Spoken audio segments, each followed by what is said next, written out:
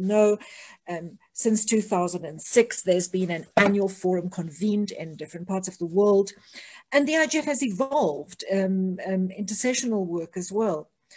National, regional, and now we also refer to youth IGF initiatives have a very different history. They emerged in a very organic way. They didn't come, they're not the outcome of a negotiation between states or between even at a multi-stakeholder level. And I think for me, how I understand NRIs and why I think they're so incredibly valuable is that they're organic. They emerged from the ground up. They are an expression of people's need to come together at a local level or a regional level or a national level, however you want to define it.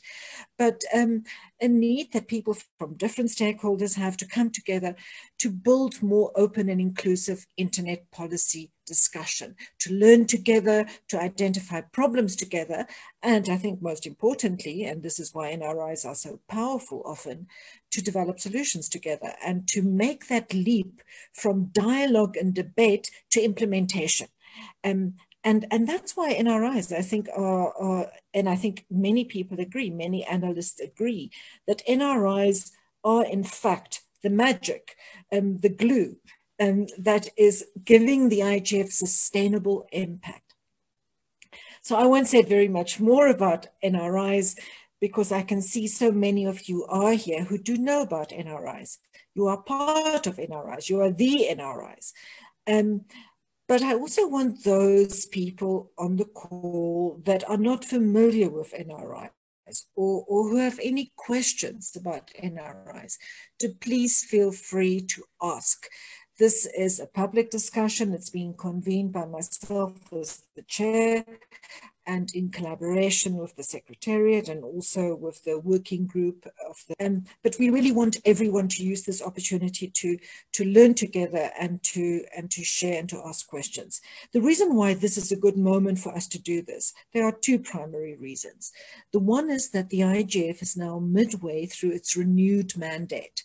So the first mandate was granted in 2005, then at the WSIS plus 10 meeting in 2015 in New York, member states of the United Nations extended, the General Assembly extended the mandate of the IGF for another 10 years, which would take us up to 2025. So we are halfway through that mandate. And therefore, I think it's a very good opportunity for us as a community to reflect on our practice, to reflect on what we do well, but also to reflect on what we can do better. Secondly, as most of you will be aware, there's a new process, a linked process that started just a few years ago, and that's the process on digital cooperation. It started with the UN General Secretary General convening a panel known as the High-Level Panel on Digital Cooperation. That panel issued a report last year, and since then that report has been distilled into a very accessible and not very long document called the Roadmap for Digital Cooperation. And this roadmap covers an area that is beyond the IGF. It includes the IGF's mandate, but it also covers a broader area. But it's very integral to the IGF in many respects, because for us as the IGF, cooperation around internet governance and internet development has been at the core of our vision and at the core of our activity. And therefore, it's a good opportunity for us as an IGF community, and that includes the NRIs, to reflect on where we sit within this process of digital cooperation, how we can contribute to it, and how we can benefit from it. And that's really at the root of this discussion. So those two issues, reflecting in the context of the mandate of the IGF, learning and from practice and thinking about how we can become better and more effective. And then secondly, reflecting on where NRIs in particular sit and in this opportunity, in this context of the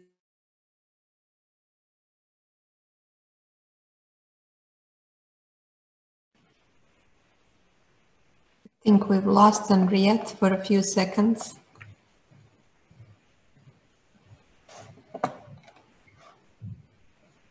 So while we're waiting for Henriette to come back, can I just quickly confirm that you can at least hear me in the chat? Just to understand that it's not on my side only. Yes, we can hear you. Yes, thank you, Vafa. So Henriette did say that she is in a remote area, so these occasional cuts can happen, but I'm sure that Henriette will come back. In any case, what you've heard at the beginning is actually a very good explanation of the reasoning for convening this dialogue. So this dialogue would be convened for those that are familiar and involved in the NRIs processes to reflect on what's been done so far when we are now looking back through the first 5 years of the renewed mandate of the IGF and looking at the next 5 years, what we can do.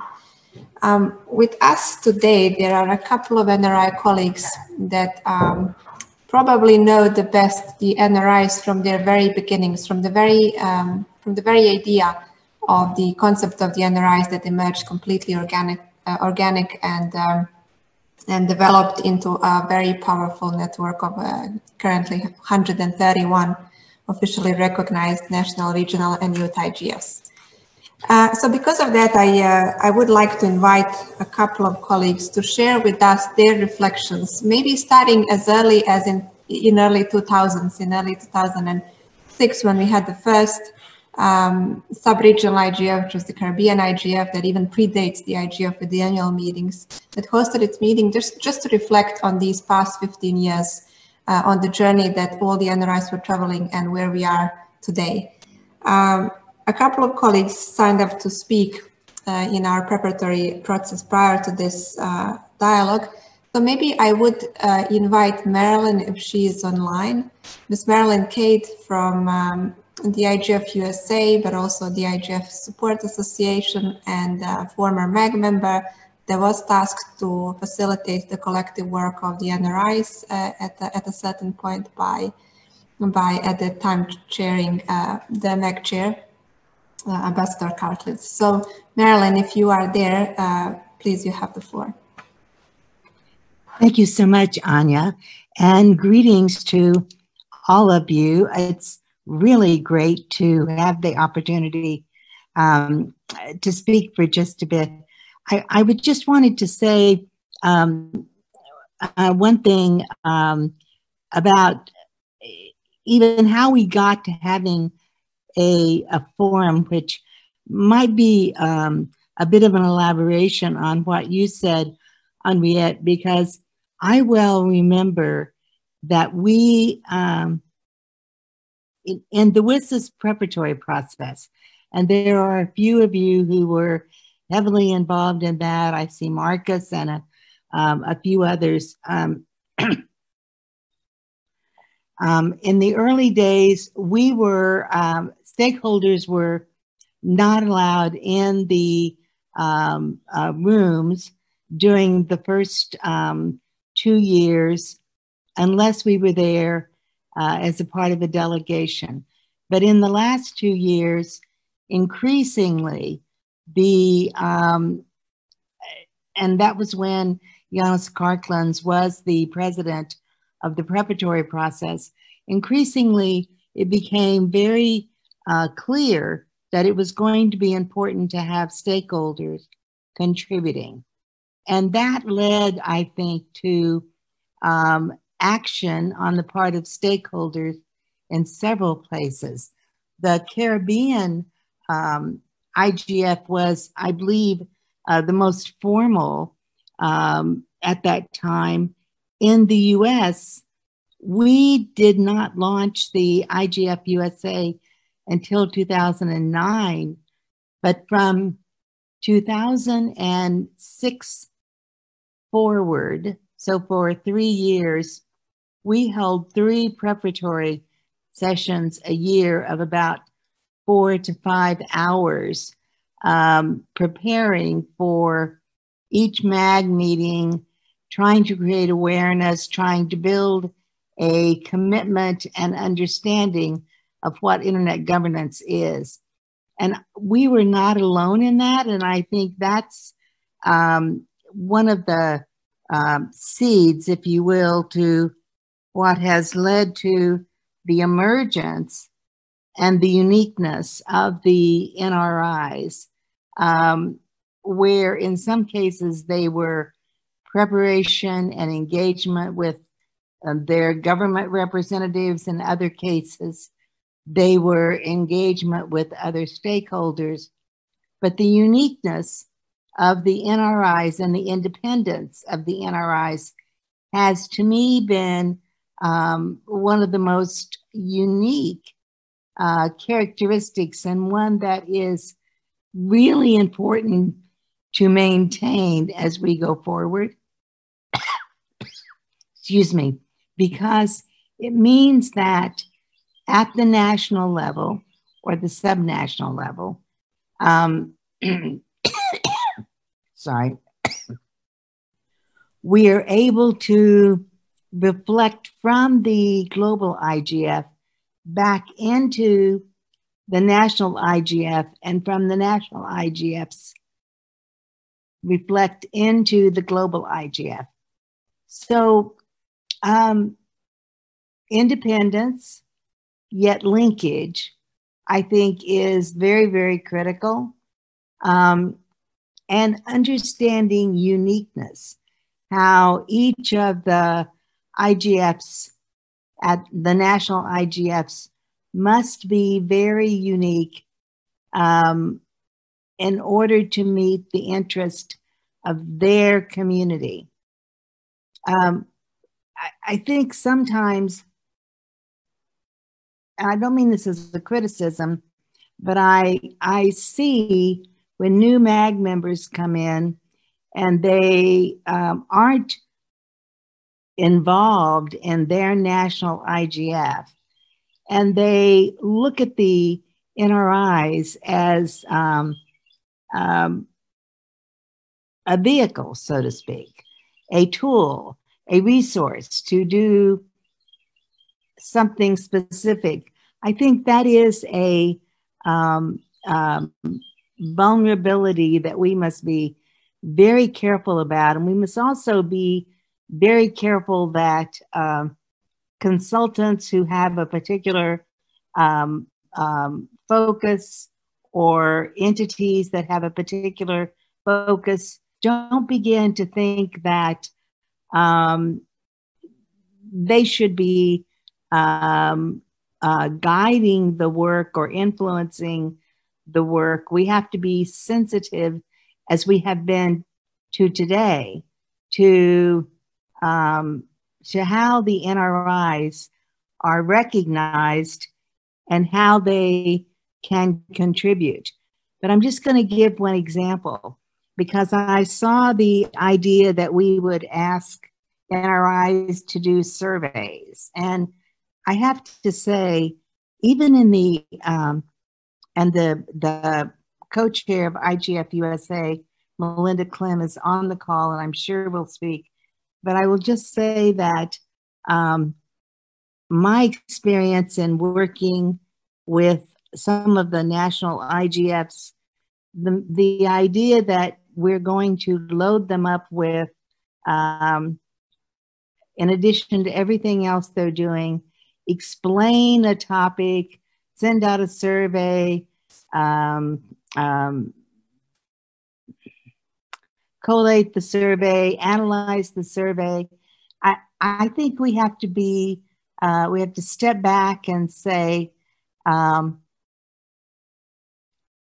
perhaps that's not what we should be doing from the MAG level, but instead we should be thinking about how we increase resources that can be supportive to the NRIs, to allow them to develop more organic activities that suit their community and increase the visibility.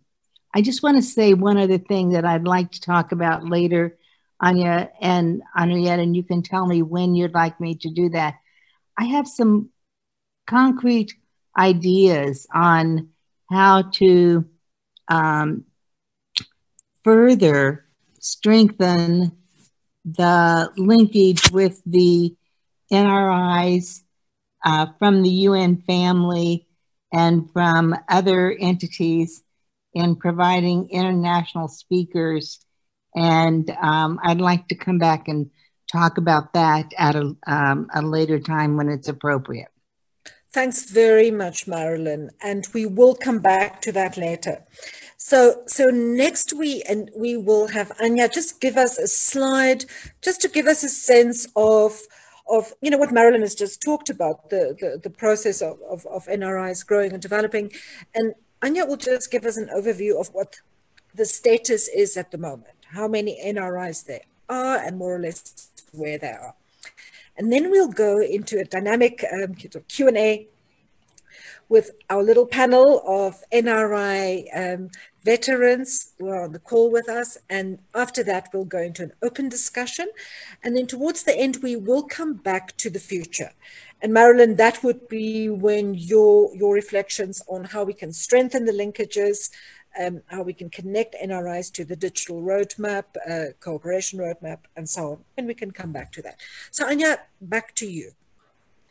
Well, thank you very much, Henriette, and thank you, Marilyn, for a very good recap of what's not easy to summarize at all, because there's been a lot of activities in the past 14, 15 years, and probably even beyond that, because you recall the VISIS process as well.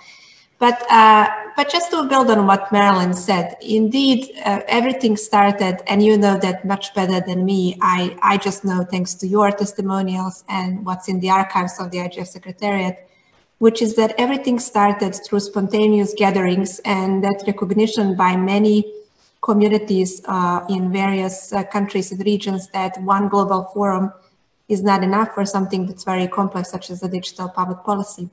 And over the years, that's been recognized, and good practices were followed by some of the NRIs. So today we have 90 countries which are successfully running the national IGFs. We have 19 regions and sub-regions as well, fully functional, 22 youth IGFs. And on the youth IGFs, what we've seen in the past 3-4 years is that probably there is the biggest potential for growth, but also for advancement of the existing processes. Many are integrated into the national and regional IGFs, and those as well deserve a special recognition. This time we are speaking to a couple of possible national IGFs to be recognized. In the coming days, for sure, the Madagascar IGF will be recognized, and the community will be informed with that. So technically, geographicking speaking, you can see the map. The map looks very well, very geographically balanced, which is very important, because what we are seeing at the IGF Secretariat, and I'm sure you in your everyday work on internet governance, is that the complexity of the issues is deep, and that we don't share the same issues. We don't share the same conditions as well, either the resources. And that's why it's very important that we will work together through the NRIs for the IGF Secretariat, and I'm sure Henriette will agree also for the MAG. We have critical partners to understand what are the local specificities and how they are approaching their own local issues, and to learn from very good practices where changes are really visible, which are the local levels. Maybe, Henriette, I'll stop here for now, and then later I would like to say a few words about the NRI's collective organized work happening throughout the years of the IGF. Thanks very much for that, Anya. So everyone, I'm now going to quickly just introduce our little as in panel, but in terms of resource people, there are lots of you on the call. So the people that we've asked to share some of their learnings with us today are Flavio Wagner, who's been active at the national IGF in Brazil, but also with the regional IGF and the global IGF, and has been a MAG member. Mary Oduma from Nigeria, currently a MAG member, who's also been very active in the African IGF, as well as the Nigerian IGF and the West African IGF. Sandra Hoffenrechter, who's the Secretary General of the Eurodec, European IGF, which is known as the European Dialogue on Internet Governance, and Melinda Clem from the United States National IGF. So I'm going to ask a question, and I mean, you can just all come on screen. The one that speaks first can answer. But my question is really to you, to get us started, to the four of you. And Marilyn, you please are welcome to also add here. When you initiated your regional or national IGF, what was your vision? Did you have a vision? Just in a nutshell, what did you try to achieve? Who wants to start? So, may I start here, Flavio? Yes, go ahead, Flavio. Thank you, Mariette. It's a pleasure to be with you and help in this discussion. So, the Brazilian IGF started in 2011. So, we are commemorating our 10th anniversary this year. We had the Brazilian IGF last week, virtual, as these times require, but successfully anyway, with a lot of activities during the whole week. And in the beginning, it was mostly what the IGF, also the global IGF, is meant to be, a space for multi-stakeholder dialogue.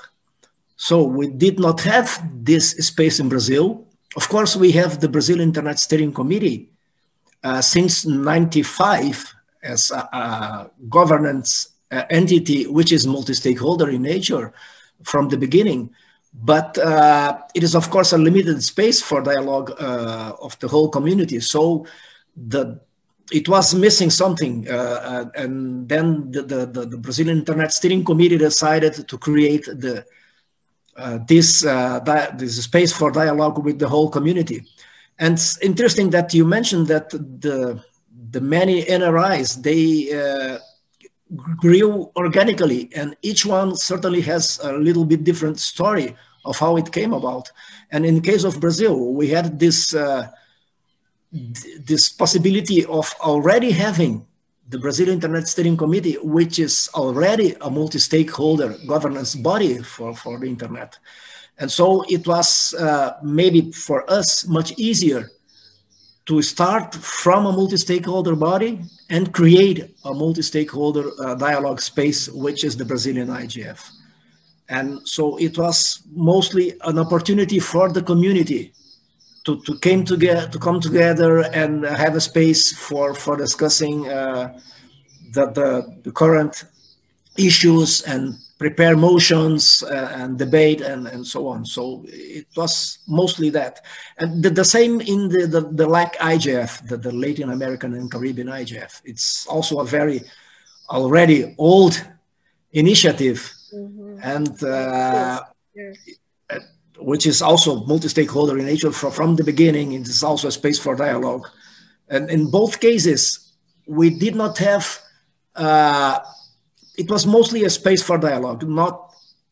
We did not try to make recommendations, or of course we tried to get the policymakers to be together in this initiatives, but not in the meaning that we were trying to recommend things. We have the same struggles that the global IGF has regarding whether we can advance and maybe become something more than just a space for dialogue. So this was my first thoughts. I have some ideas for the future, but I can share them later on. We'll come to those. So Sandra, Mary, Melinda, and everyone else who's here. Who else did I have in this? Just check. I've got here. Yes, Sandra, Mary, and Melinda and Marilyn.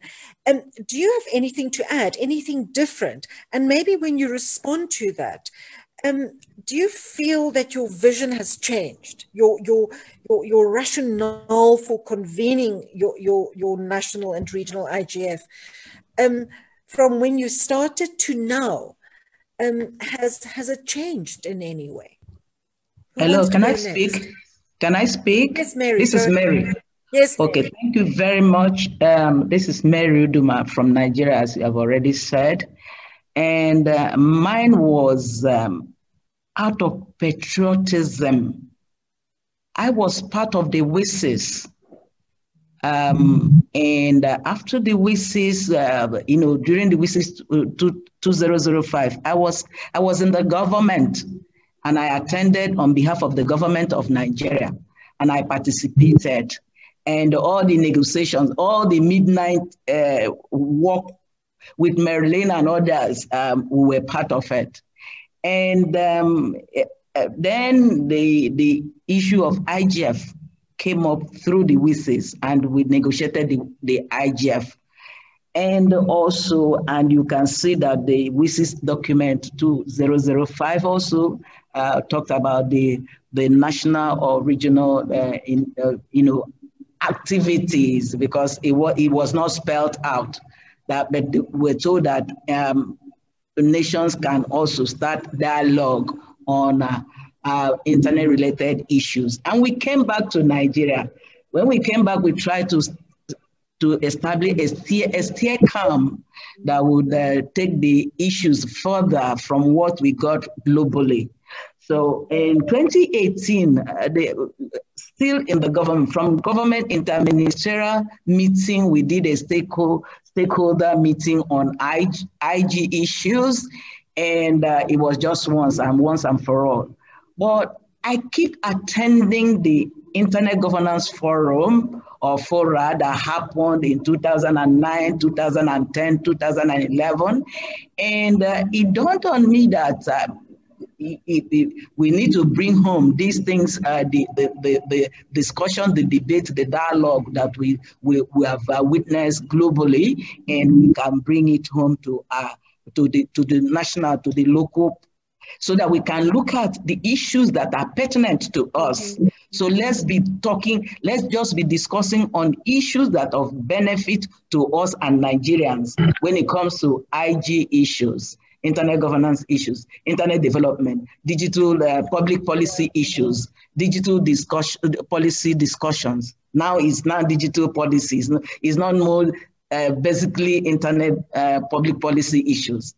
So when I kept getting this, it kept prompting in my spirit that we need to establish that dialogue at our national level.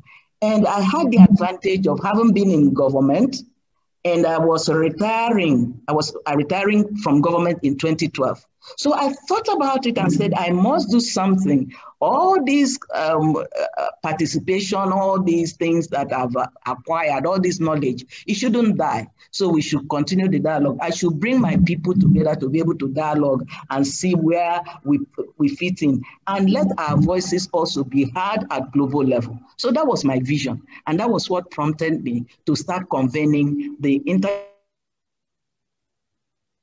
Governance Forum in 2012 in Nigeria. And I didn't do it alone. I called for partners from the government, from civil society, from technical community, because I was the president of Nigeria Internet Registration Association then.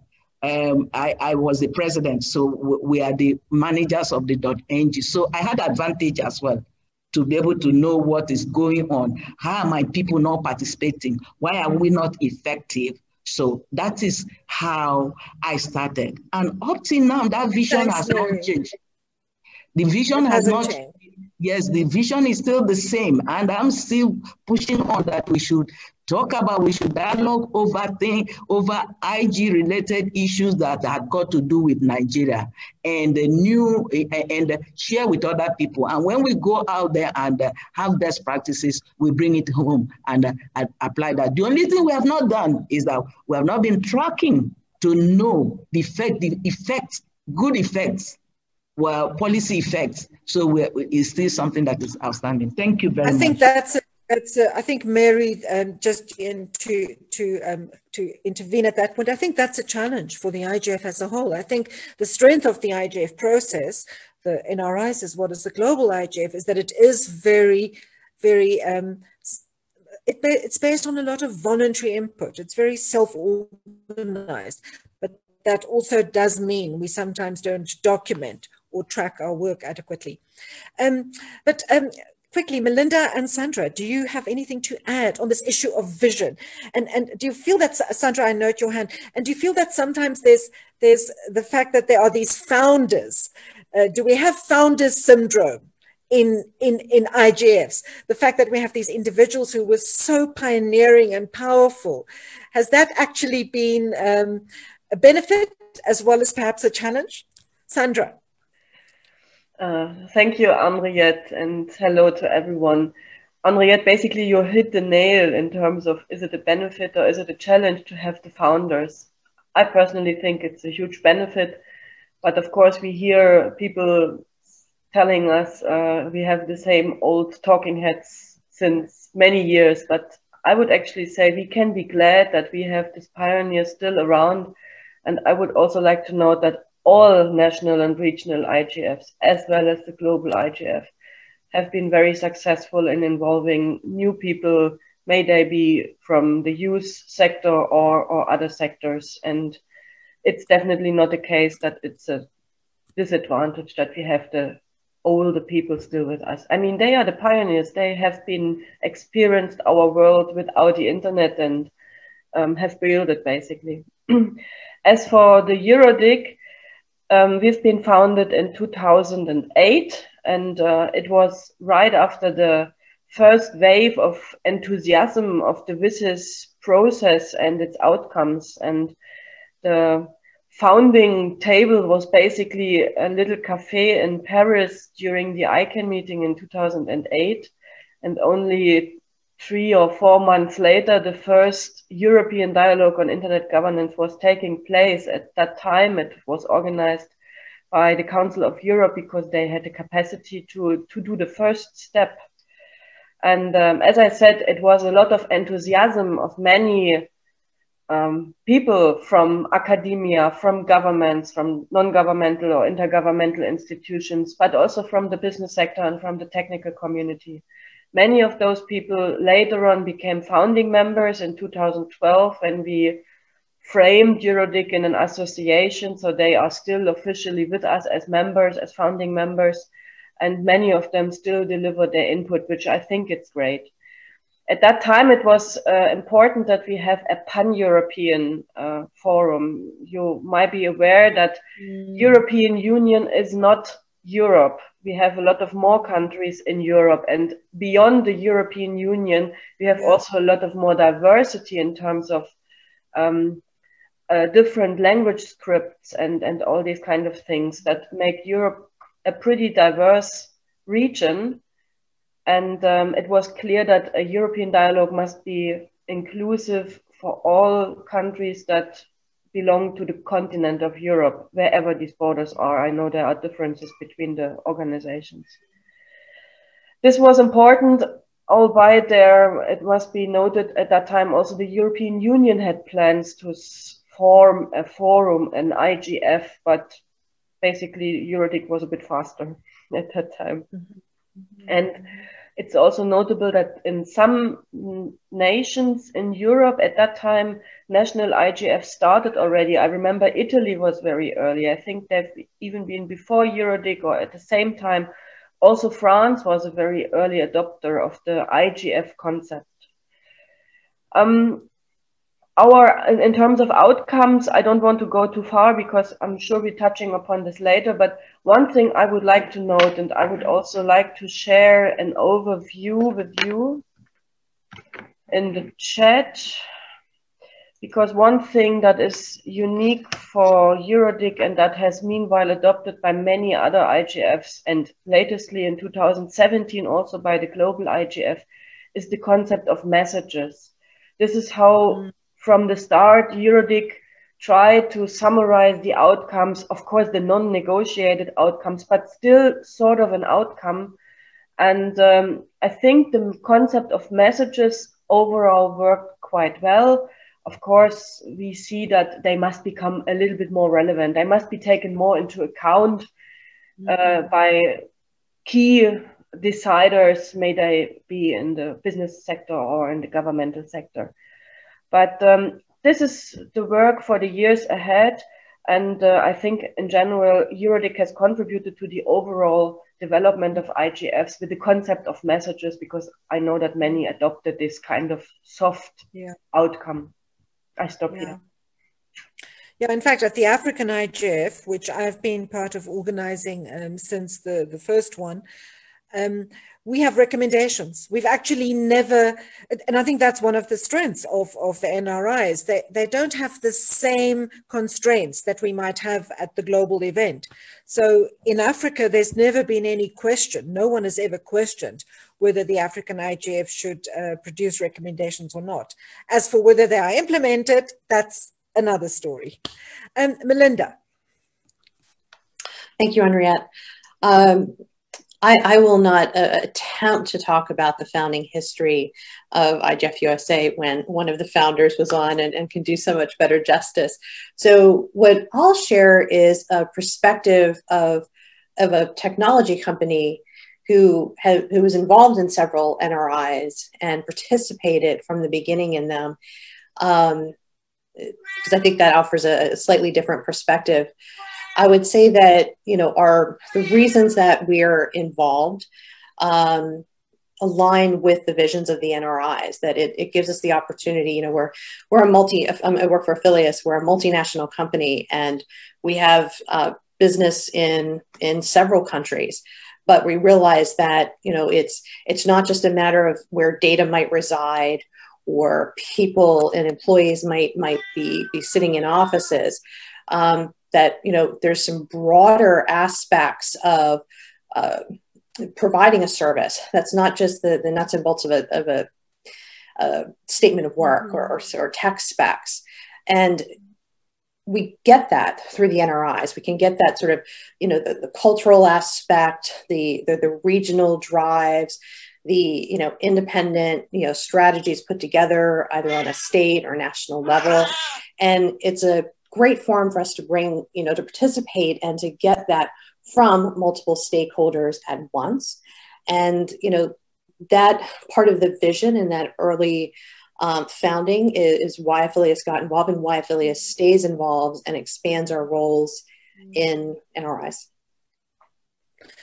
I think that's such a good example of how making that choice as an institution to commit to being part of NRIs over time has enormous benefit. But just another question before we open up to all the other participants. In the last few years, there's been much more talk about strengthening the linkages between the global IGF and NRIs. And there's been various modalities developed to achieve that. Do you feel, as people that are you know, are actively involved in organizing NRIs, has that pressure been constructive for you? Has it sometimes felt a little bit contrived, maybe a bit artificial, or has it been helpful to have to try and connect your NRI to the global IGF? And maybe also, Melinda, if you can talk particularly about the debriefs, because I think one of the innovations that I've seen with the US IGF is that you convene an event post the global IGF. But maybe just if you could reflect on that, whether you think, are we flogging a dead horse? Is it important to stress that linkage between the global event and NRIs, or should NRIs have more freedom to evolve their agendas and their activities and their process for producing outcomes without the constraint of the global IGF? Just what are your views in a nutshell? Be brief. Let's start with you, Flavio.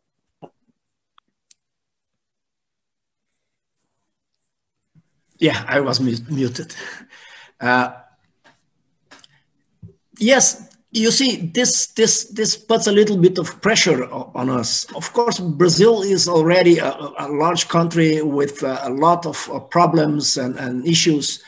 And so we had a full agenda from us already to cover during our national IGF.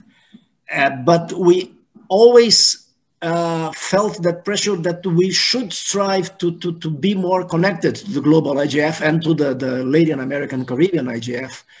And we must admit that we did not manage really to build that connection because of many reasons, that it's difficult because of timing, because every new IGF cycle, the MAG decides on the main themes and on the tracks. We have these tracks in the last years, and then it is really a little bit difficult to us in Brazil to try to build a program for the national IGF that really connects to the main discussions that we have overall in the global IGF. It is a pressure. We did not come yet to a good solution, but we think it's a good pressure. It's nice that we have this constant push that we try to better connect to the global IGF. We would also like to produce messages and content from our local IGF that could be better reflected in the overall program of the global IGF. This is also a problem. So it's in both directions, this struggle to create better connections. We must say we do not have the best solution yet. So it's a constant struggle that we are also trying to cope with.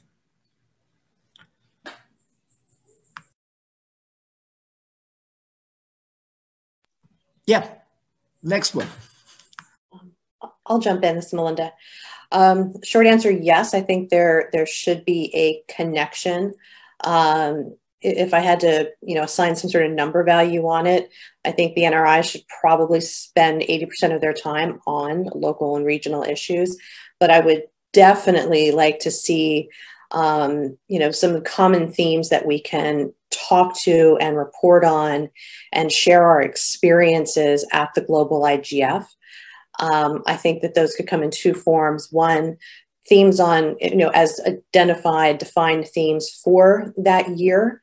And secondly, potentially, maybe just around specific SDGs and certain efforts that, individually we might be working. This is Mary. Can I speak? Anya, can I speak? Yes, Mary, I think Henriette will agree. All right. The truth is that we were finding it difficult when we started to reconcile the fact that we are not linked to the global IGF. And I kept asking this question. I asked Marilyn, I asked Shangatai, how would the linkage be? Because we were discovering that representatives from Nigeria who are MAG members at the global level do not have relationship with us at the local level. So the linkage was not there. So we were not understanding, because we coming in African country in particular, we are government prone when it comes to activities, when it comes to ICT, when it comes to telecoms. So we're trying to understand why we should not, the linkages will not be that we develop some issues and the messages and feed it into our regional, sub-regional, and then it will be fed into global level. We were made to understand that no, the regional and the national level, they are standing alone, they will stand alone on their own. It was difficult. Up to now, it's still a big pressure. In Africa, we are looking at making sure that our national IGFs, at the regional, sub-regional level will hold and come up with messages that will feed into the sub-regional level. The sub-regional level will feed into the African continent level of Africa IGF.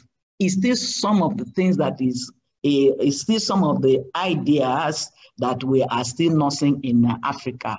The pressure is on us.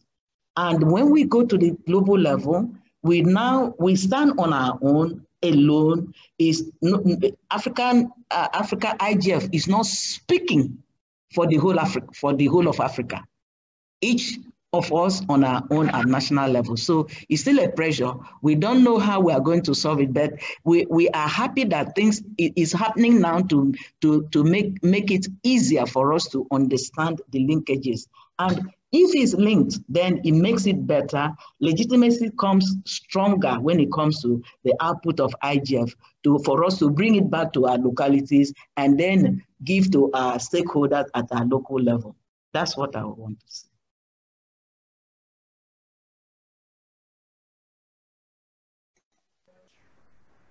Thank you very much. Henriette, are you still with us? Because we cannot hear you. I don't, maybe while waiting for Henriette to come back, I believe Sandra has a raised hand. So Sandra, please, you have the floor. Thank you very much, Anya. And I fully agree with what Melinda and Mary Flavio already said. I just want to add from my personal perspective that the network of the NRIs, and each year they emerged, actually made it more interesting for me to attend the global IGF or to contribute to the global IGF, because one of the big benefits is that you better understand how things are working or not working in other regions of the world. How different are these regions from the region you are familiar with? And I think to get a better understanding for other regions, other stakeholders, etc., is one of the biggest achievements of the IGF as such, and of course for every national and regional IGF. And I really feel that the network of the NRIs is a very valuable thing. Of course, sometimes decision-taking processes are a little bit slow, but I mean, we are a loose network. We do not operate after certain rules. We have a very low threshold of getting into this network, and we are very huge and very diverse. And I think it's all effort worth to continue with this network. And I said it on many occasions already, since we have Anya giving us a little bit of coordination, that was really a huge step forward, so that we can be a little bit more organized and find together a little bit more easily. For me, that was a big and still is a big benefit, and I hope we will continue to collaborate. Thank you. Thank you very much, Sandra. There are a couple of colleagues that have raised their hands. I actually wanted to add an important comment to everything that you said, which was extremely important, but I think the best is to hear from our dear colleagues, Wisdom from Ghana IGF, and after that, Abdel Jalil from the Chad IGF. Wisdom, you have the floor. Yeah, thank you very much, Anja. My name is Wisdom, for the record. Yes, I just want to add on what Marilyn was saying. When it comes to the internet as a whole within Africa, there are certain things that I think we need to be looking at. If we say national, regional IGF, what is the benefit to the nations of Africa? We need to understand that very well. And then in my perspective, I'm thinking that if you are saying my national IGF, Ghana, for example, and we are doing all that we are doing to promote the internet stability and all that, but then we keep on forgetting that we have other stakeholders. Example, the agri sector is there, the health sector. These are the areas that leverage on internet and digital services to do their work to help humanity and all that. So how do we measure internet in this context? Measuring the internet within this context, or knowing the benefit of internet within this context, we need to begin to involve these sectors on the things of what the internet. That is the only way I think we can be making some impact within the developing countries. To me, it's just like every year we meet, we discuss about, we come up with a nice topic, we do all the discussions, and then that is it. We don't try to bring in those various or critical sectors into it. In our country, that is what we've been doing, try to align what we do with the various sectors. Another thing that I'm seeing coming up with individuals trying to also come up with their various internet governance initiatives. And then these initiatives are trying to kind of override what the national IGF is doing. We had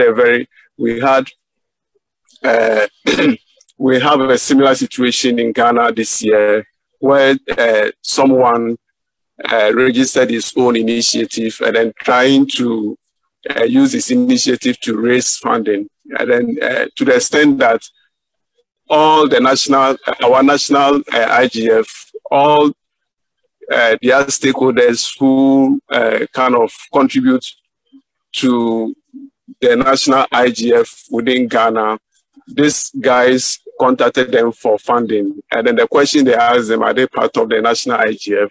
They keep saying yes. And then they have to call us, and then we confirm to them that they are not part of them. We don't recognize them.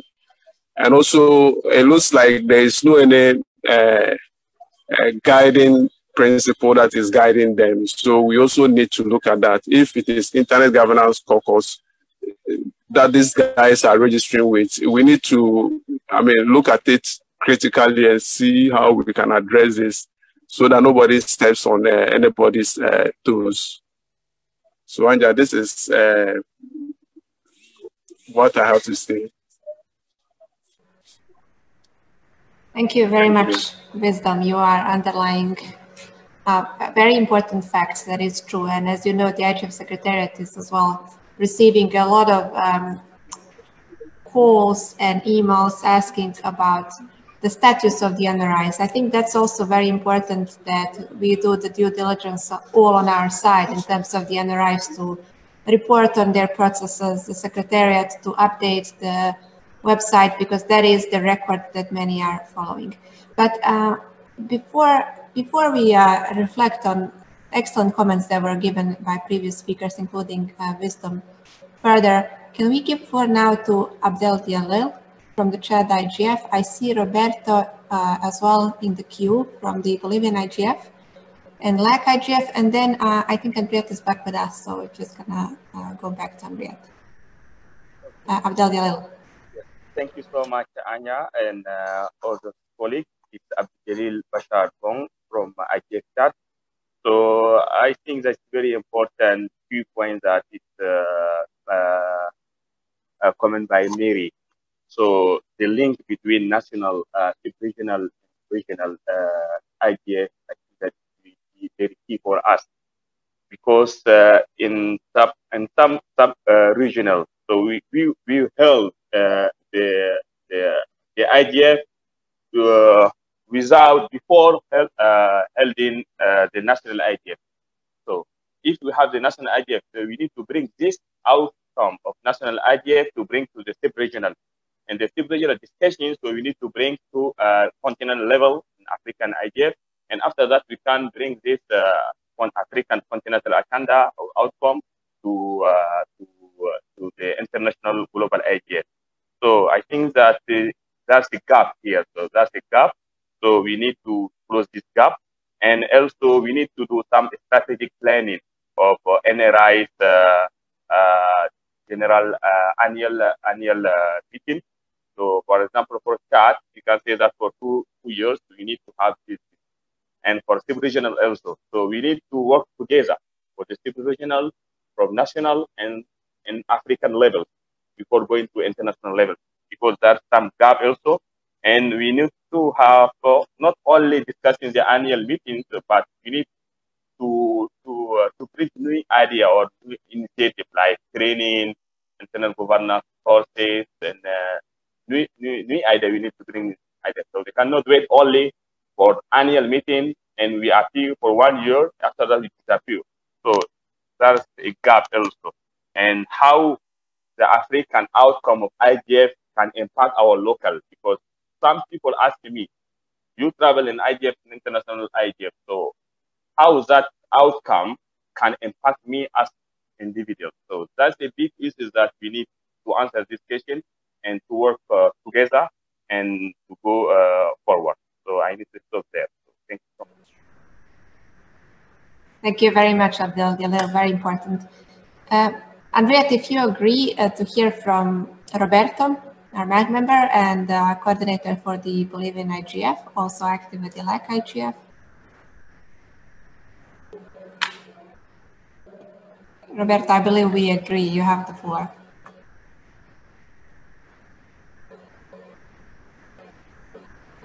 We cannot hear you, Roberto, still, but let's just give it a few seconds to see whether... Hello? Yes, now we can hear you. Now, oh, sorry. Thank you very much, Anja. Good morning, good afternoon, everyone. Yes, I just wanted to tell very quickly my involvement history about this regional, national, and of course, the global IGF. I started on 2017 going to Panama, Latin American IGF as part of the different activities we were developing in ISOC. And just in that very first time that we went, because we went with 2 or 3 members of the board of our ISOC chapter in Bolivia, we realized that yes, there were a really strong lack of linkages between the regional IGF, like IGF, to the different national IGFs we have in Latin America and Caribbean. And that was something that was observed and that needed to be overcome in the future. Of course, when after that, 1 year after that, we confirmed the same thing in Argentina, the LAC IGF in 2018. And then we tried to overcome that, trying to give some support from our country. Actually, we proposed it and we accepted to be the host of our local IGF in Bolivia in 2018. But even then, we couldn't manage to get and to work more actively preparing the program. And the reason was that only just a group of colleagues were in charge of that situation. It wasn't by that time a very participative process, and that's something that we also observed. And the good thing is that like IGF assigned this task to our very dear colleague that we all know, which is Raúl Echeverría, to evaluate the process of our LAC IGF. And yes, he also found, coming with all the inputs that the region provide him, all the peoples in the region provide him, he found that kind of facts and also some others in order to in order to get a better LAC IGF in our region. What I want to say about this is that these facts that you were mentioning, many of you were mentioning, are really true. I think we are very similar in our process, and I also found that it's really difficult for us to get together as different national IGFs and national initiatives in order to share expertise, in order to share or exchange some experiences, because the natural place that should be the place for this kind of exchange is the regional IGF. And I hope that's going to change in the future. Then the other thing that I was involved in, and I think it's a really good place to do this, is of course the network that we have led by Anja. And I think that's something that we need to strengthen again, providing more platforms for exchange. Anja knows that I'm always mentioning that kind of thing, and to have this kind of platform. And I think this is a good place because we have a space to have this change right now. We prepare the different programs for the work that we are doing as NRIs. And we have, of course, the main session also, but perhaps we need to go a little bit further. And that could be something that could provide more linkages for the global IGF too. That's all. Thank you, Anja. Roberta, thank you very much. And I do agree, there will be an opportunity for, as you know, all NRIs in an organized manner toward the end of this IGF cycle to reflect on what's been done so far and to see what needs to be done in the coming period. I know Roberto is advocating a lot for the concepts that he has shared, and he's not alone. Many NRI colleagues do agree. So we will see what direction our strategy will take from 2000 and from the 16th, let's say, 16th IGF cycle and onwards. Henriette, I think it's back with us. Henriette, if you would like to take the floor, it could be that you also want to go with the third section of this panel. Just wait a little bit. If not, then there is, while waiting for Henriette, there is an important comment that I wanted to add at the very beginning when we started speaking about the collective work of the NRIs, is that I cannot agree more that there is a lot of pressure, what Flavio mentioned. I think there's a lot of pressure of responsibility on the NRI coordinators, and that needs to be recognized. So those are usually one or two persons that are taking the not at all easy role of being a liaison between the IGF Secretariat and their organizing committees of their NRIs, but also with other NRIs. In addition to the fact that there is a very good collaboration with the NRIs and the IGF Secretariat between all the NRIs, but focused mostly on the objectives of their participation in the annual IGF meeting. I'm very, very happy and pleased that I can see that also completely organically, there are many NRIs to NRIs collaborative efforts that are emerging more and more. Just recently, there was a very good, actually very impressive advocacy days that were hosted jointly by the Ghana Youth IGF and the Indian Youth IGF. I was invited there to take participation and spoke to many colleagues. And I think, I'm sorry that I don't think we have our colleagues Hita and Lily on this call to just speak about how that collaboration emerged and in what it resulted. What I've seen was very impressive. A lot of young people exchanging good practices and concerns on the topics and hearing completely different inputs coming from those two communities. So that's one of the examples that I wanted to share. Just a few days ago, I also spoke, emailing with Melinda that just spoke saying that she's also preparing for the Australian IGF. So that kind of a cooperation as well is important between the NRIs, and I can see that it's emerging more and more. But also just one important point while we are waiting for Andrea to come back is the fact that what I said at the beginning, there's a lot of pressure on the NRI coordinators, pressure of responsibility, delivering to the NRIs for their preparatory process and integration into annual IGF meeting is not at all easy. It is not just showing once or twice on a 1 or 2 hours meeting. It really means running a bottom-up inclusive process within the community and agreeing with the organizing committee to communicate the input back to the network, and then bringing all that on a second level where the network needs to agree and achieve the consensus, which sometimes I agree is not easy. But for me, it was always impressive to see how the healthy network of that's so large and achieves consensus in a relatively rapid pace. And finally, for the IGF Secretariat, which is fundamental, and I'm glad Changita is on the call, he can confirm. For us, it's fundamental and essential that everything that the NRIs are doing jointly under the facilitation of the IGF Secretariat is actually done in a bottom-up manner, following the request and the need from the NRIs. So not imposing anything or giving any ideas that are not emerging from the need of the NRIs itself, and in addition to respecting the independency and the autonomy of all the NRIs. With that, if there are, I'm just going to check quickly the chat, if there are any other comments that would like to, from the NRIs, I would like to take the floor. I do see that it's over an hour, so.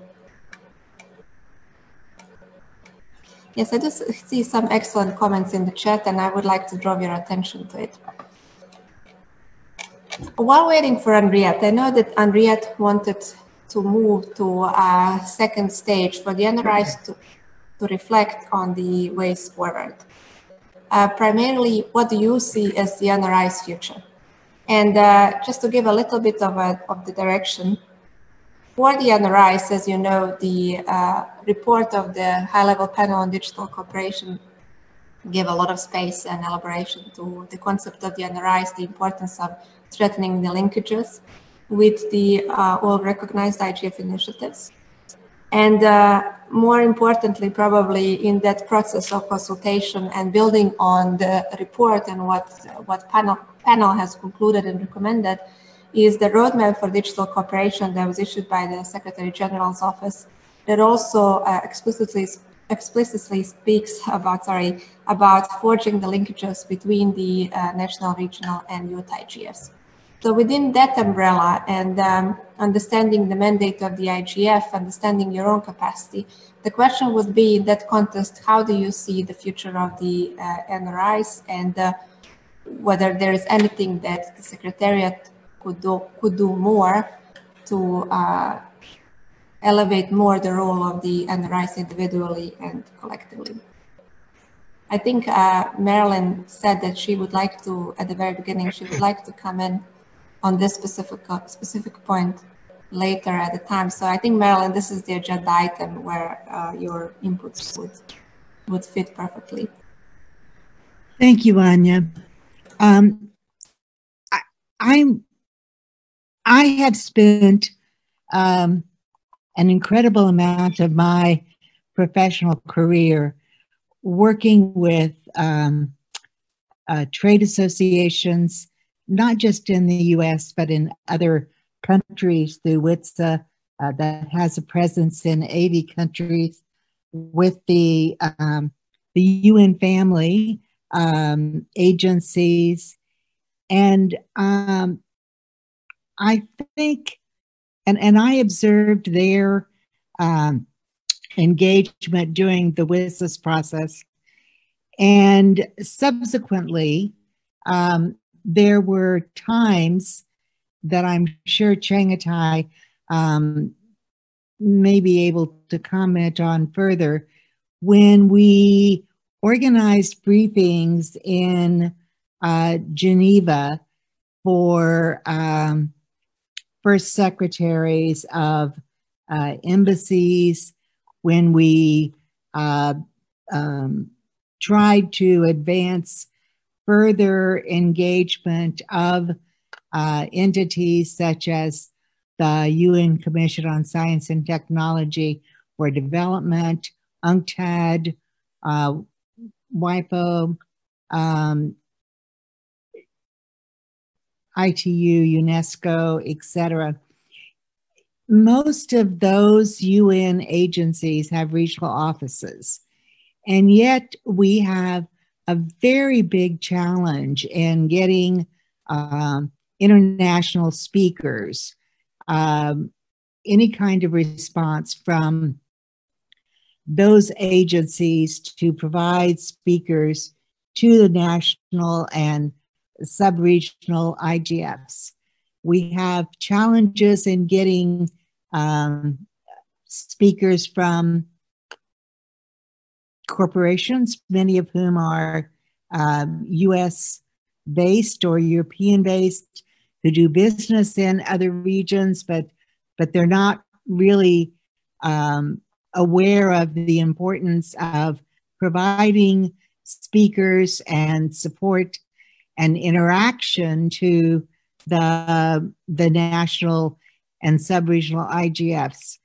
And I think for myself, I'm very interested in how we might strengthen the visibility of the national IGFs and youth IGFs and the sub-regional IGFs in particular, where I see the opportunity for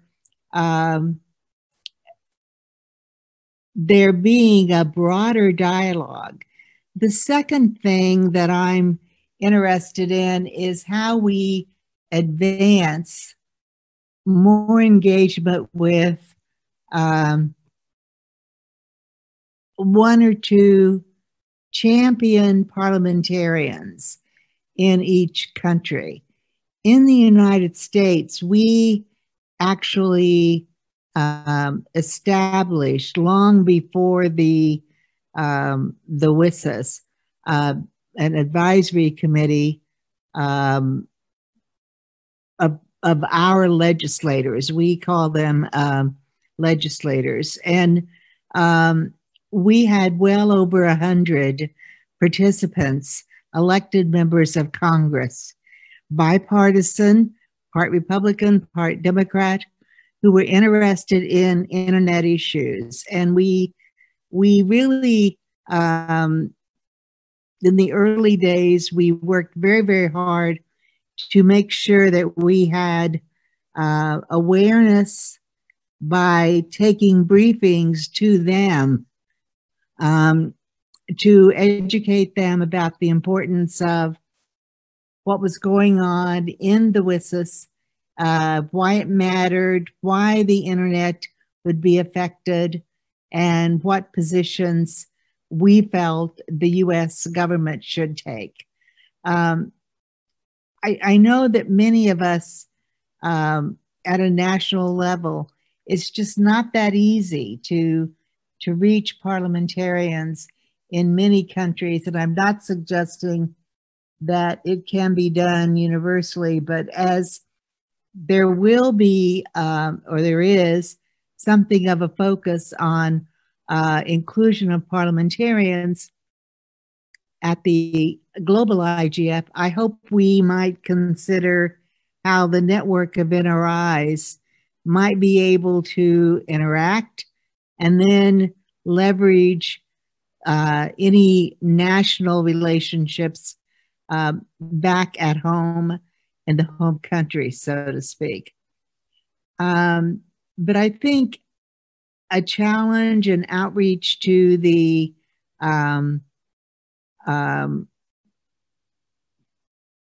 to champions within the UN family, and I think Wyman has been on the call, but I'm really talking about the UN family of specialized agencies who have programs, who have regional offices, and how we might advance stronger interest on their part.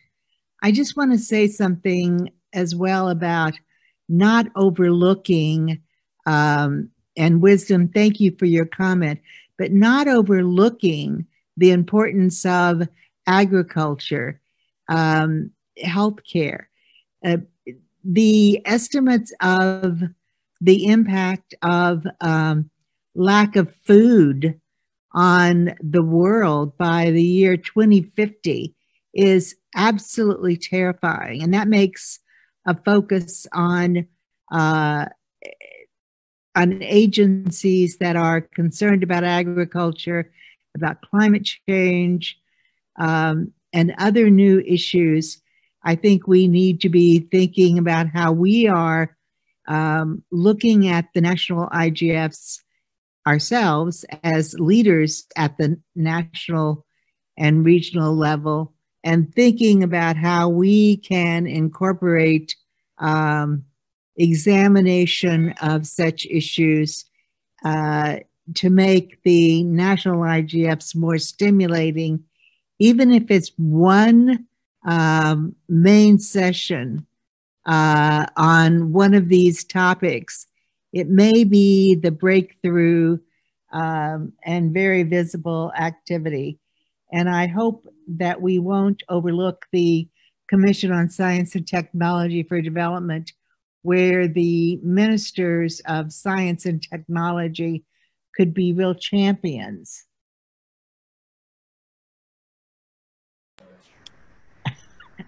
I saw Taylor's comment. I just want to make a comment. You know, Taylor, there have been times when I cringed when someone suggested having a member of Congress, because that meant you would have no control over your schedule in the event they didn't show up and you had to completely reorganize your entire day around when they could get away from a vote?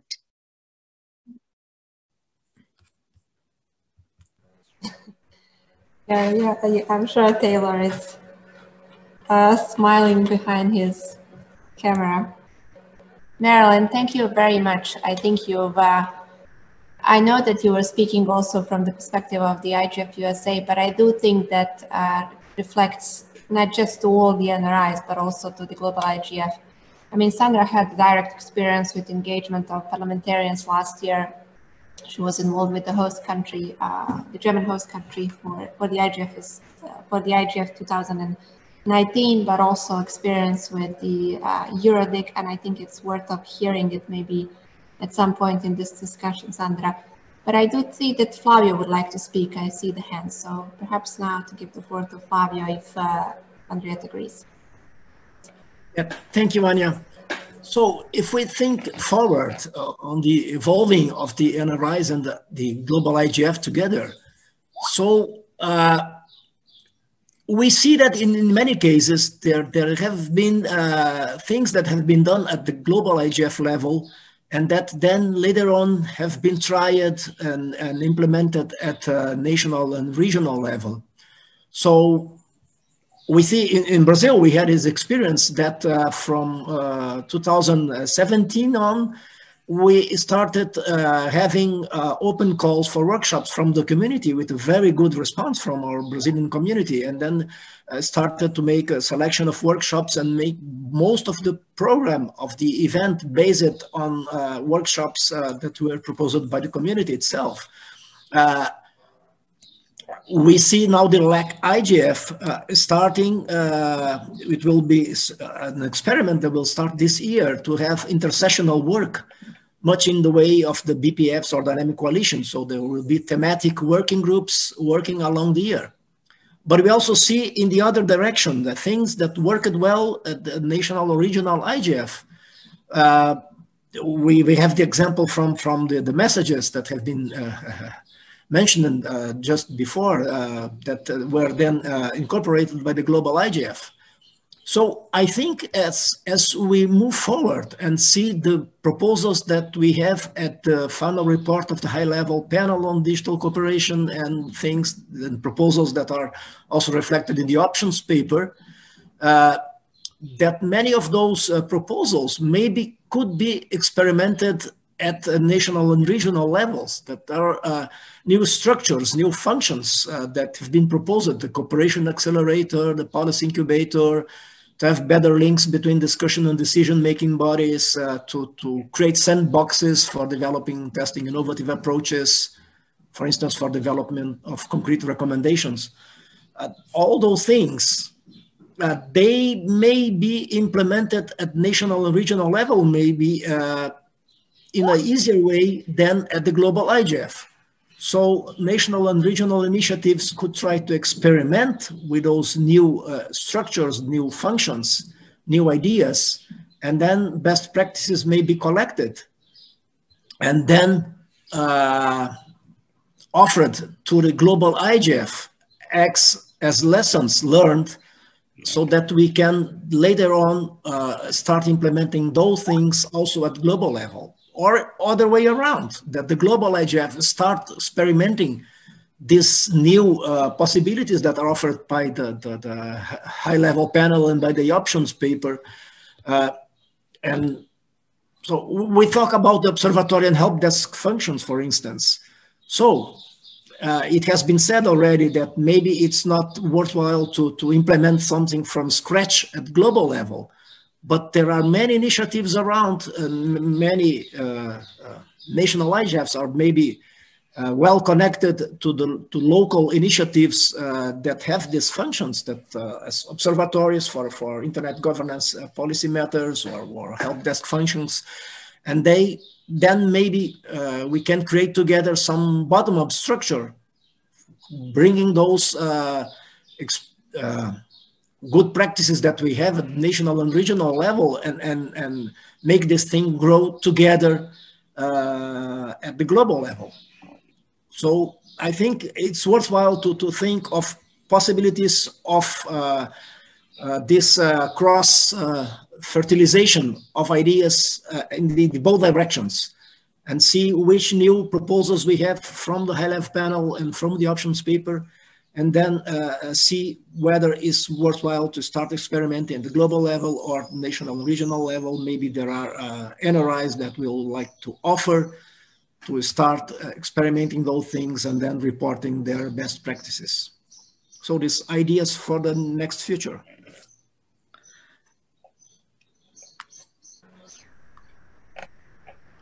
Thank you. Flavio, it's Henriette here again. Thanks so much, Anya, for stepping in with my connection. And I think you probably will have to again.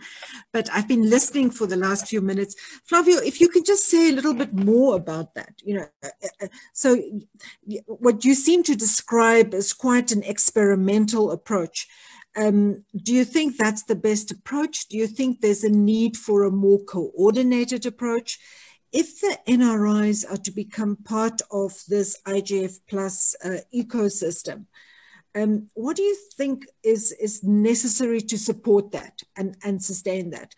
Do you like the idea of starting on a pilot basis or maybe in one region? So that's my one question, and I'm going to ask my other question as well so that you and others can respond.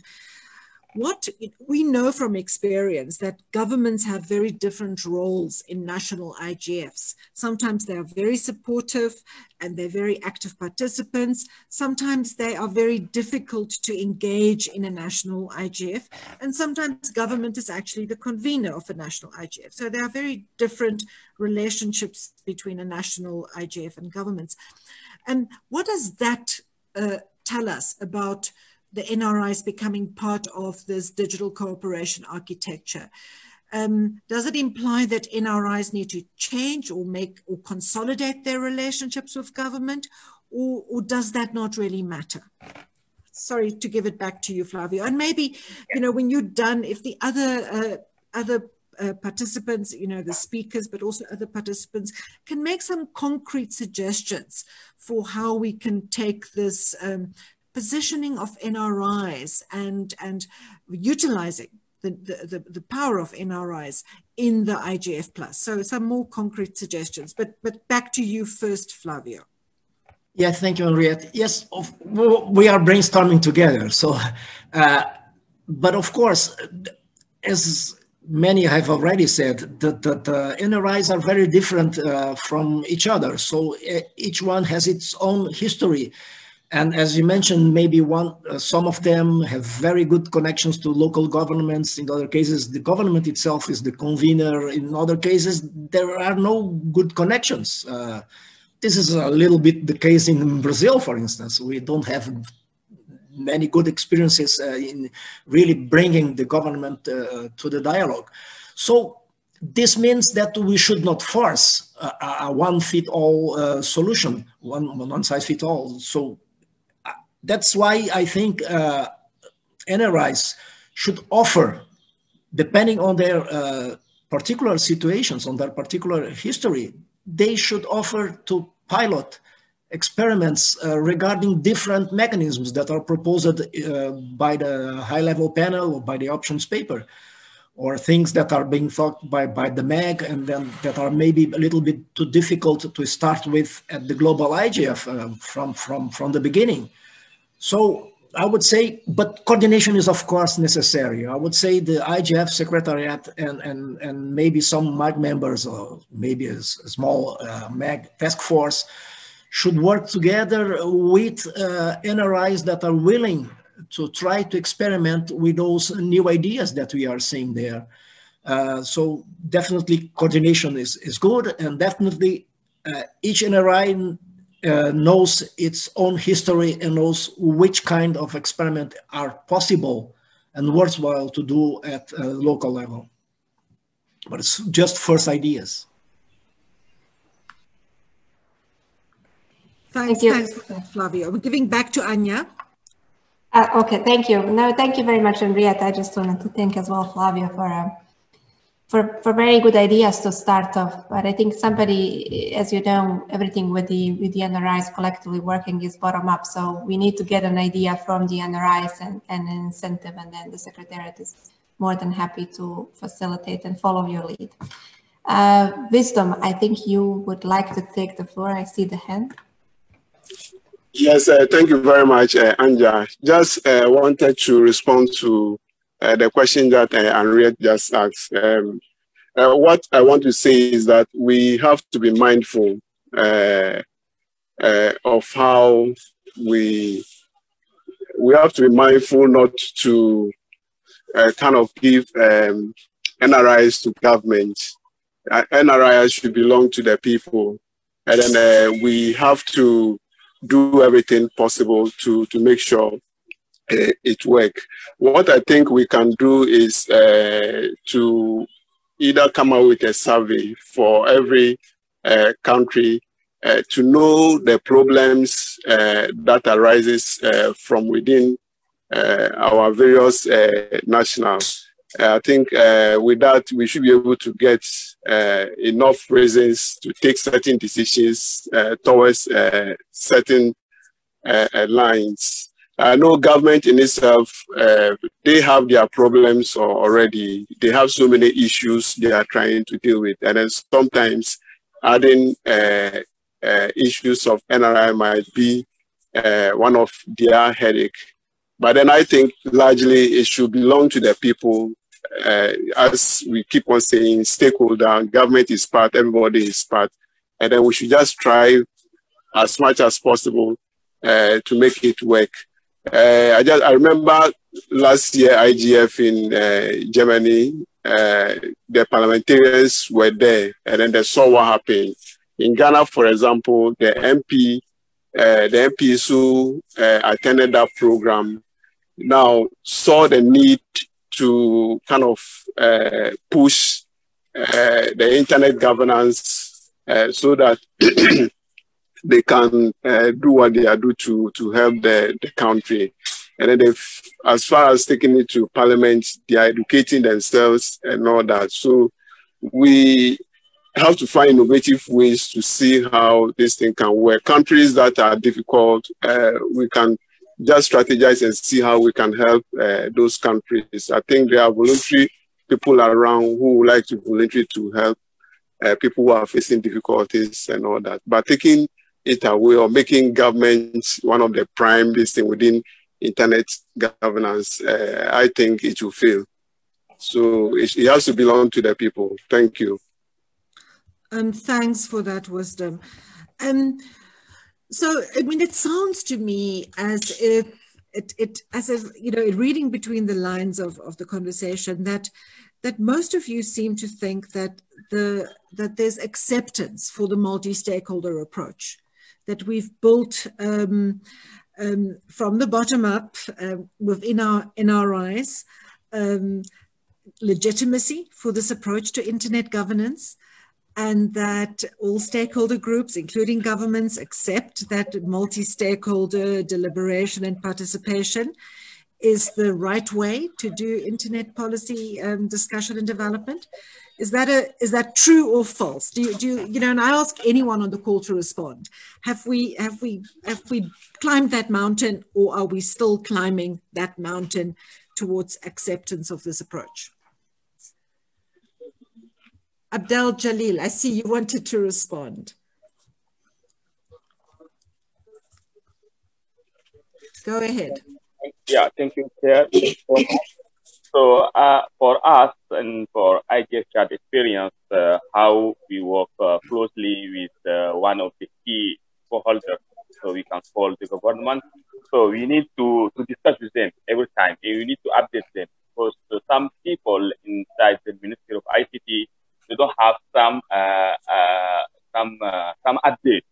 So we need to, for them, when talk about internal governance, they don't know internal governance. So in the beginning, so we send a letter to the minister. So the minister accepts us and he puts us in touch with the team. And after that, he designed a focal point in our national IGF. The focal point is like interference between us and the Minister of ICT.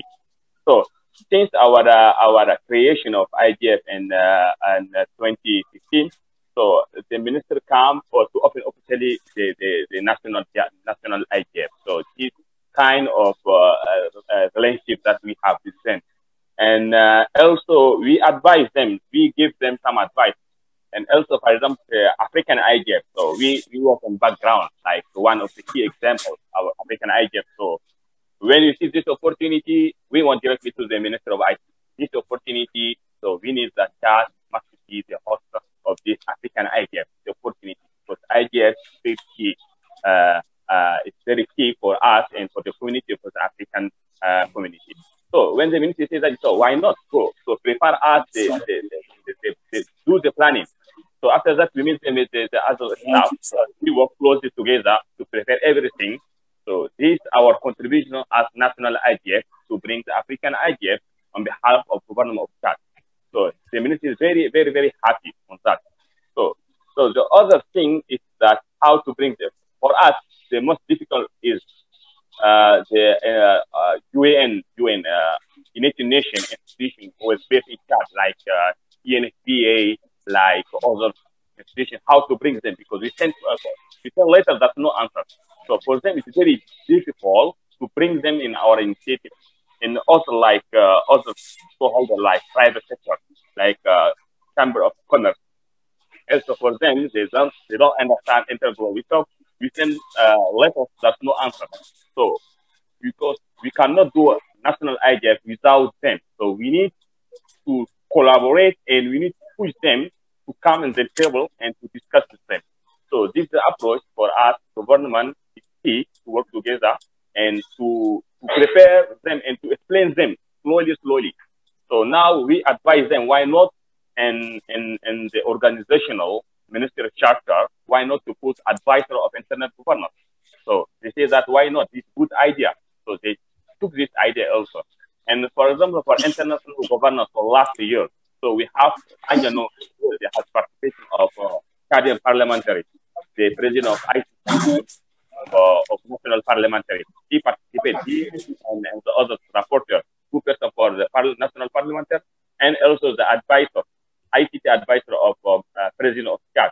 He also participates. So this kind of thing that the national IGF need to work closely with them and to bring this our stakeholder from national to international governance. So just I need to stop there.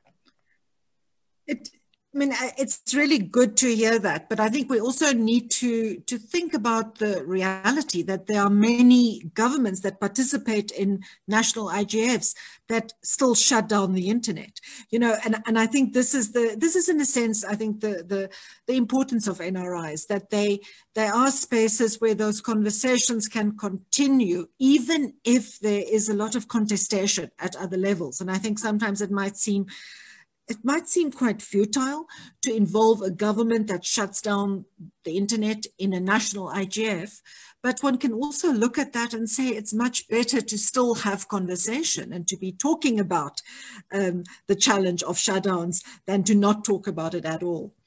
But let's move on to Sandra, and then we'll start bringing it to a close. But Sandra, you wanted to comment on this question of the multi-stakeholder mountain. Yes, indeed. I do think, and I said it in the chat already, that we are still climbing that mountain. And I would just like to underline from my experience from last year's IGF in particular, where I was involved in bringing parliamentarians to the IGF. I do believe more than ever that these are the key participants that we should get. And every national and regional and the global IGF should put all efforts in reaching out more to parliamentarians, because they are, in a way, a multi-stakeholder body as well. Parliaments usually convene from different people of the society in each country. They are not per se governmental representatives. They are lawyers, they are academics, they are workers, doctors, whatsoever. And whatever the government is doing right or wrong, the parliaments usually are the places to take decisions and to bring everything in the right order. And those people are basically usual people. Normally they are usual people with not such a deep knowledge in the internet, how it functions. Sometimes they are, if they have a technical background. This also happened.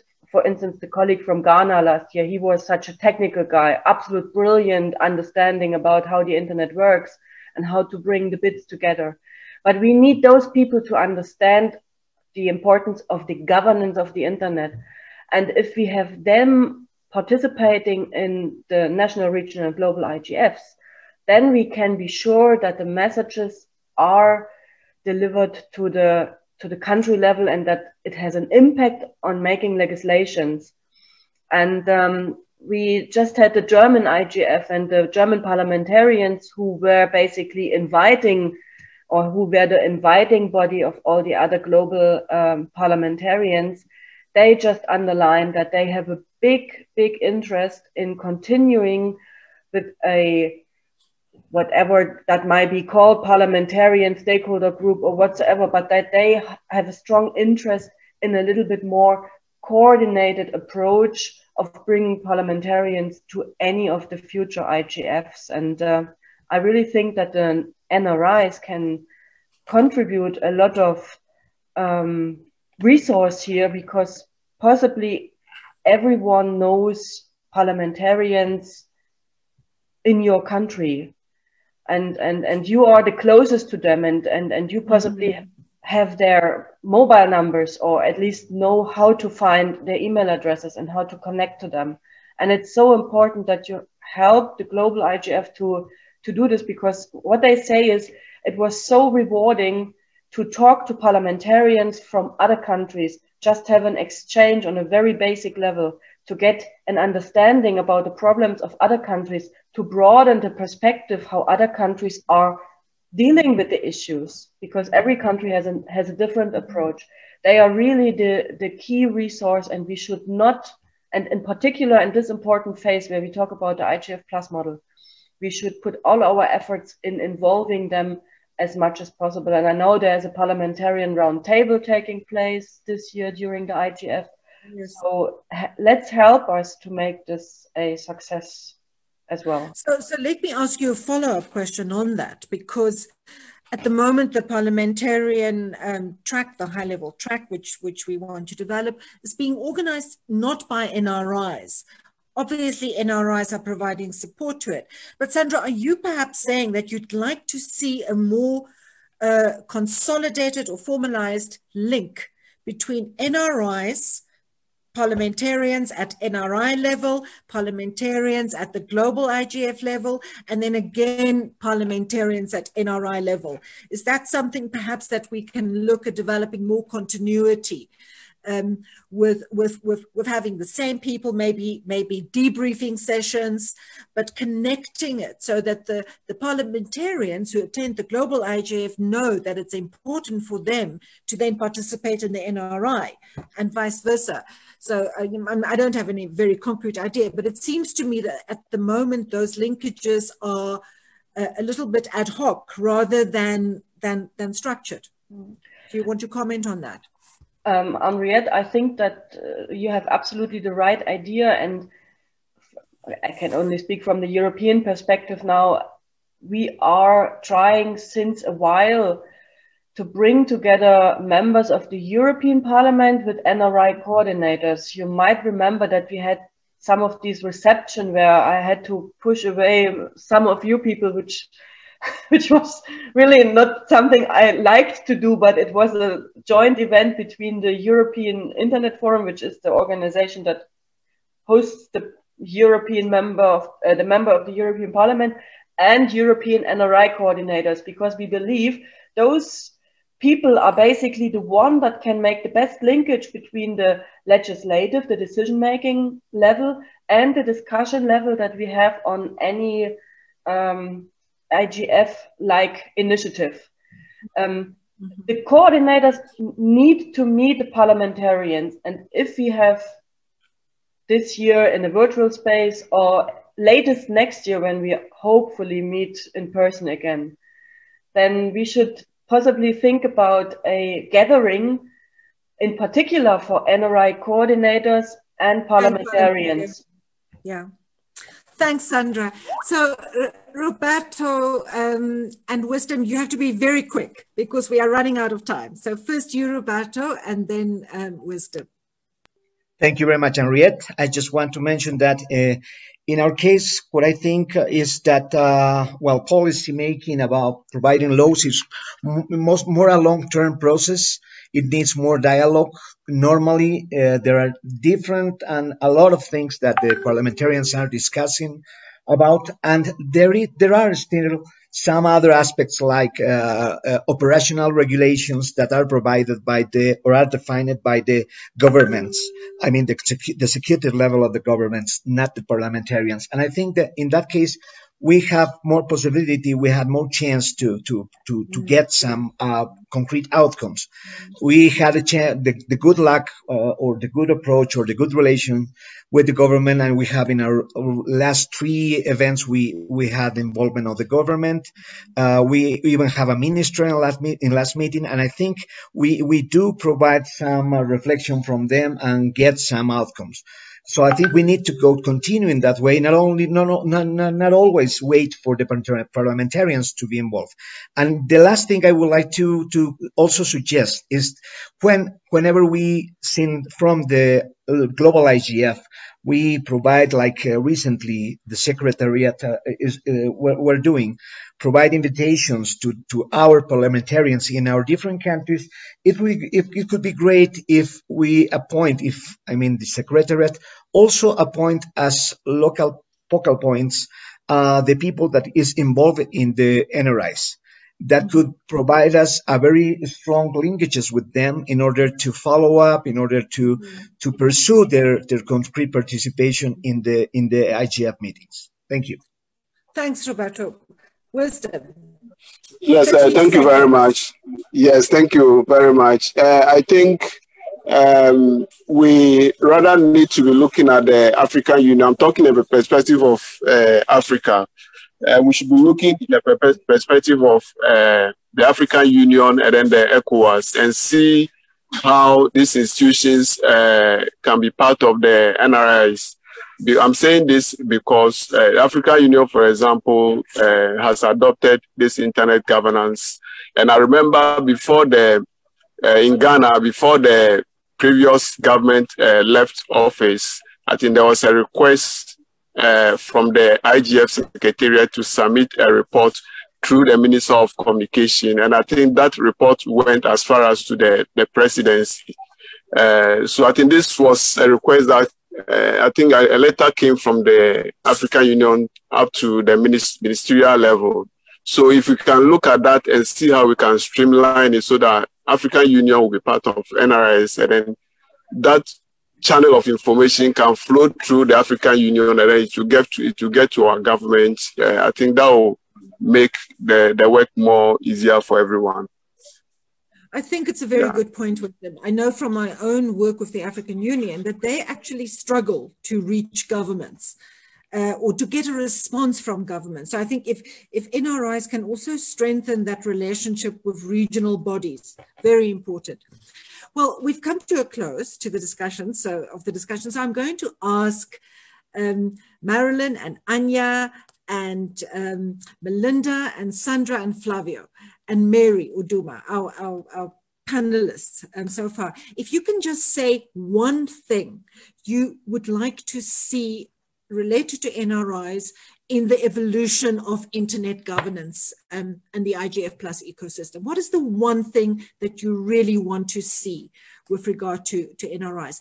If you want to rather mention something that you don't want to see, you are also welcome to do that. So Marilyn, I want to start with you. Just so very brief, one thing.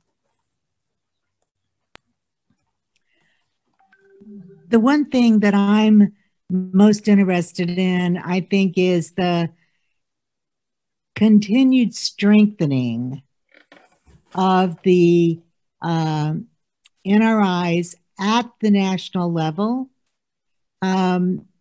with the ability to feed into the sub-regional and the regional. But by strengthening, I mean more resources, more visibility, more recognition of the importance of that, and more identity. And I think with that will come continued growth in the number. But the important thing is, I think it will also bring strengthened participation and the ability to make concrete recommendations. Okay, so your one thing is strengthening of NRIs at a national level, and then that will have all those spin-offs that you've mentioned. Flavio, what about you?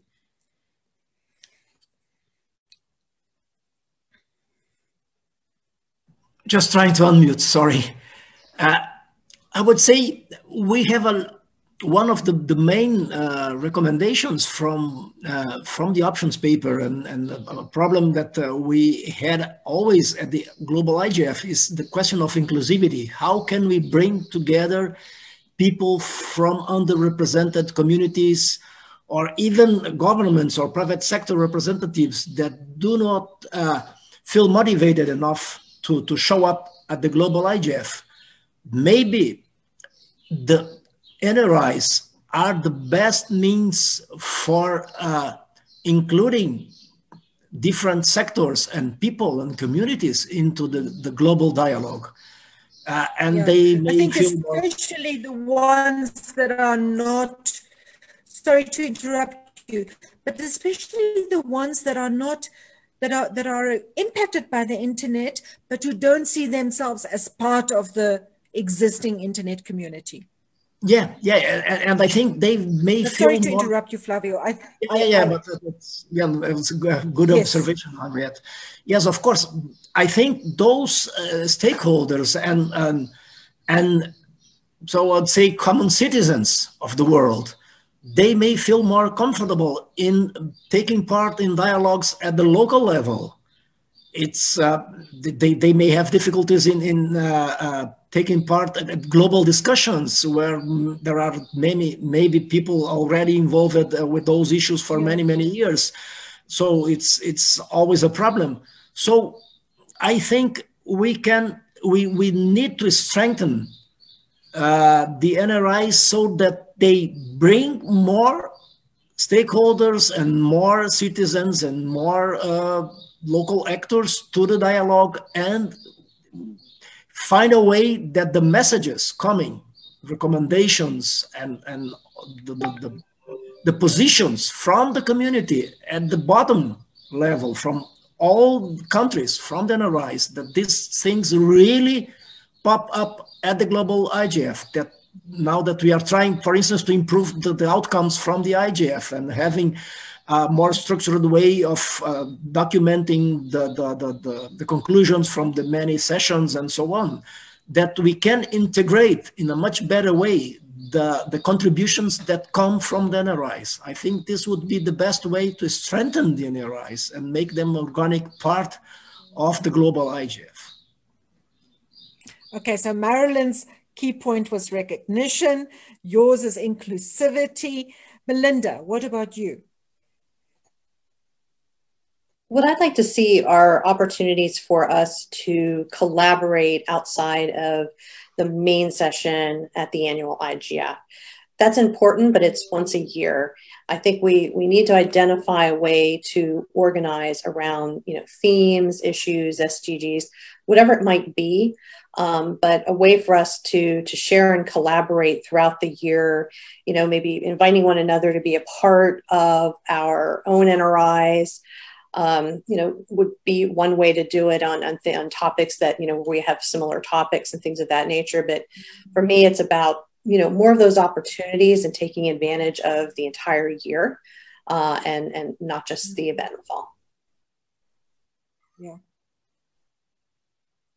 Actually, the Secretariat and the Dynamic Coalition and best practice forum coordinators have also worked on a plan for how to connect NRIs more continuously to other IGF intersessional modalities. But that's a very important point. So Melinda, your key point is inter-NRI collaboration on an intersessional basis or something like that, just ongoing collaboration beyond the annual main session.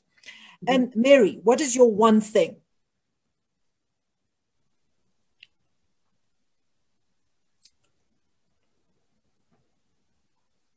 Mary, are you still with us? I can see you. Perhaps while Mary unmutes or gets her thoughts together, what about you, Sandra? Anything in addition to the point about parliamentarians? Yes, money. That's all we need. We need sustainable funding. We have the people, we have the enthusiasm, we have the skills, we have the network. And everything can be done if people are paid for what they are doing. And we must come away from this concept of this is voluntary work. This is going too far and this is going to be too important to do this on the long term on a voluntary basis. And I think last year's IGF, where Germany took a lot of money in a sense, showed quite good what you can achieve if you have sustainable funding. And possibly this goes along with the recognition that needs to come from the UN. Yes, and I think your point is also particularly valid if one were to look at NRIs as being part of the architecture, the ongoing, longer term, stronger architecture for digital cooperation. Anya, what about you? What is your one thing? I'm sure you want many, but for you, what's everything the colleagues said, that's everything that I want. So I would say more international visibility and more resources for the NRIs. And Mary, are you able to join us? Are you able to speak? I don't see Mary's mic coming on. Well, and on that note, I think, I think we can bring this to a close. There are many wise and important people on the call. So if anyone else from UNDESA, from the Secretariat wants to make a remark, now is the opportunity. Does Shengatai, did you want to add anything? And I see we also have our colleagues from New York with us. They were with us a little bit earlier on.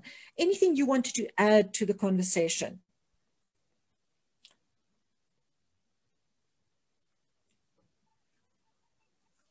I don't see anyone raising any hands. Well, on that note, I will bring this to a close. And I think what this conversation, and I think the previous one that we had on best practice forums and dynamic coalitions is making very clear for me is that we do need time just to talk about what's working, what's not working, what we can do better, and what we've achieved. I think NRIs are so busy organizing their events. They have this added pressure of trying to connect with the global IGF. There's also the outreach to best practice forums and to dynamic coalitions. And there's also just the struggle for survival, the struggle of running things voluntary and coordinating people, dealing with personalities, dealing with all kinds of tensions. I think it is important for us to make time. I think the point that Marilyn made earlier about surveys or evaluations, I think understanding our metrics is also an important thing. And I'm very happy to share that next week in the series of discussions, we'll have a discussion on participation in the IGF. It will be delivered by Henri van der Spey. It's research that's being done by Research ICT Africa. And they have looked at IGF participation statistics since 2006.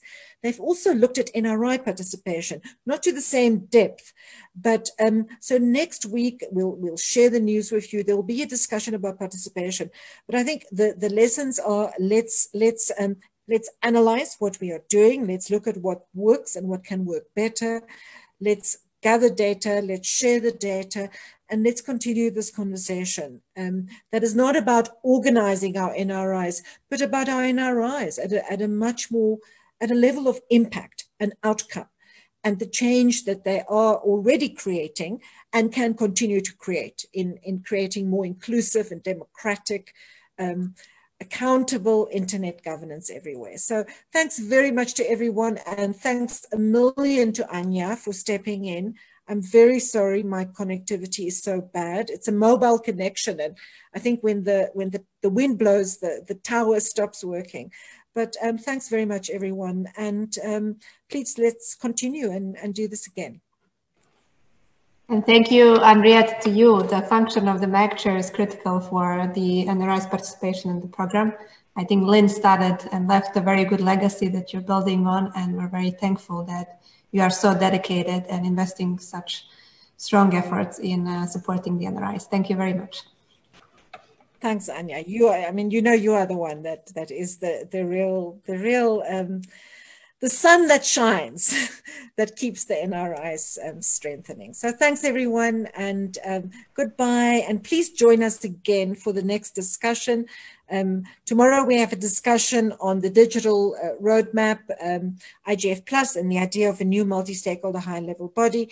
And next week there will be a discussion on participation, but we'll share them with you. There'll also be a discussion next week on language and how we deal with linguistic diversity. So goodbye, everyone, and thanks very much for your time.